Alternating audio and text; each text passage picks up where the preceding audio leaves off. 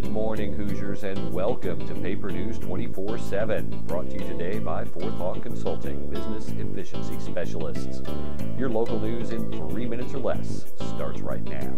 I'm Stu Clanton with Montgomery County's top headlines. The public was invited to share thoughts with Mayor Todd Barton Monday evening.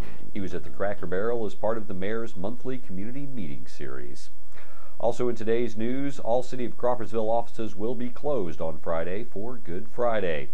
Since the Crawfordsville Street Department will be closed on the day, there will be a double trash pickup on Monday. Both Friday's route and the normal Monday route will be collected on Monday.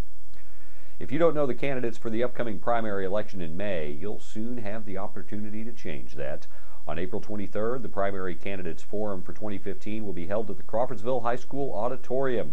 The forum will begin at 6 p.m. and details are available in today's print and e-editions. From 9 a.m. to noon on Saturday, history buffs and volunteers of all ages will join forces to pick up and restore the grounds at the General Lew Wallace Study and Museum.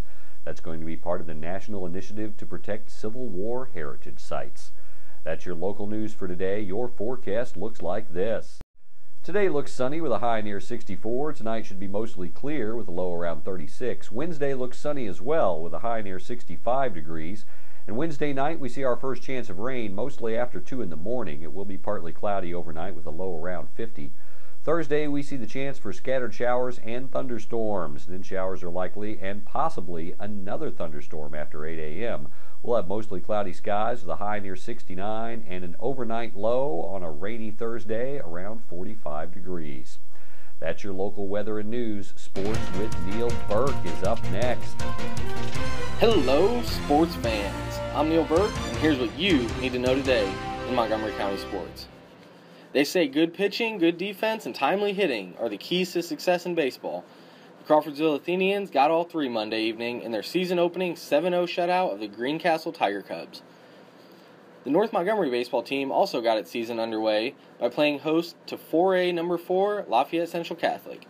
The Knights proved their rating was legit with a 7-3 win over the larger Chargers. The Southmont baseball team opened its 2015 with a 14-2 loss to Class A number 2 Rockville. In softball action, Crawfordsville was defeated, while North Montgomery and Southmont both picked up wins. You can read more about those in today's paper. And that was your 3 minutes of local news. For more information on these and other stories, click on our e-edition or pick up a print copy of the paper Montgomery County. For Paper News 24/7, I'm Neil Burke.